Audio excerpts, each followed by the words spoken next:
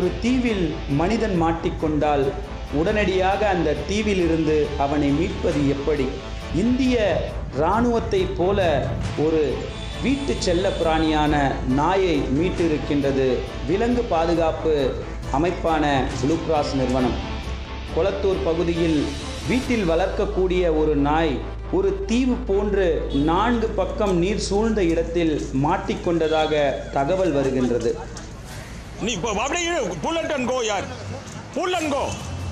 விரைந்து சென்ற blue cross நிறுவனத்தை சார்ந்த ஊழியர்கள் மற்றும் அதிகாரிகள் 4 பக்கம் நீர் சூழ்ந்த பகுதியை பார்த்து அந்த நாயை மீட்பது எப்படி என பல்வேறு கோணங்களில் முடிவை எடுக்கின்றன.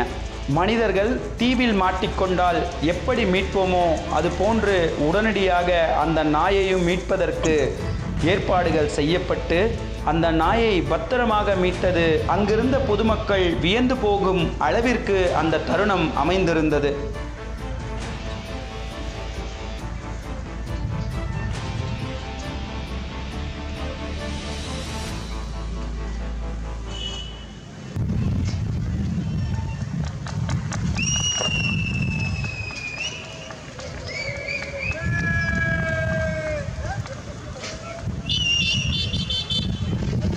அனைவரின் ஆரவாரத்தோடு அந்த நாய் மீட்கப்பட்டது.